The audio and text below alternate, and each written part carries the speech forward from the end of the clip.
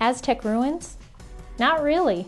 That's the name the park got when it became a national monument in 1923, but the Aztecs were never here. This 900-year-old site was built by ancestral Pueblo people, the same group that inhabited Chaco and Mesa Verde. This place is not considered a ruin.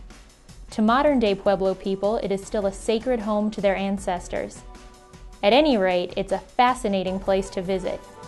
In the early 1100s, people migrating out of Chaco Canyon, an enormous center of ceremony and trade, began a colony on the banks of the Animas River.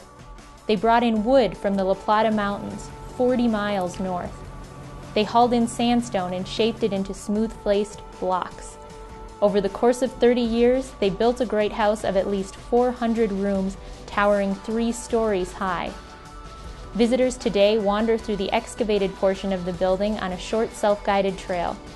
Be prepared to duck through low doorways and marvel at unique features, like ancient timber ceilings, deep kivas, and corner doorways.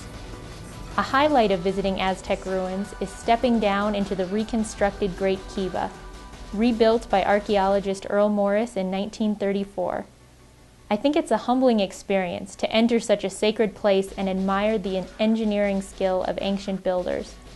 From time to time, modern Pueblo people come back to the site to honor their ancestors. Watching them dance in the Plaza of West Ruin is a truly amazing experience.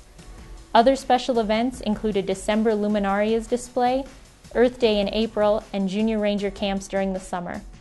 Lots of programs are targeted specifically toward children, the next generation of park stewards. Kids can earn a Junior Ranger badge by completing activities in the park. Rangers travel to local classrooms to present programs on a wide variety of topics. This is not a place you forget.